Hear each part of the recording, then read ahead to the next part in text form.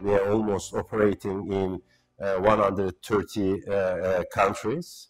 3 years ago, it was the objective that being the clear leader in Africa region, either for organic and also for acquisition, and we already achieved that objectives. One of the most important one is ASEAN region. We decided to directly invest in that market.